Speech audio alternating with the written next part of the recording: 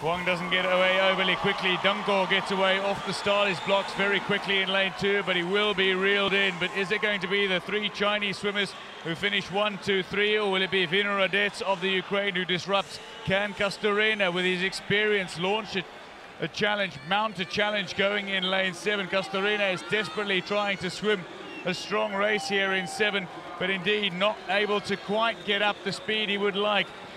Huang Wenpan of China, though, is leading the way just ahead of Tingshen and indeed Huang Chaowen, and he is looking well inside his world record here that he set in the heats. He's looking for 2 world records in a day, and indeed the gold medal that'll round out.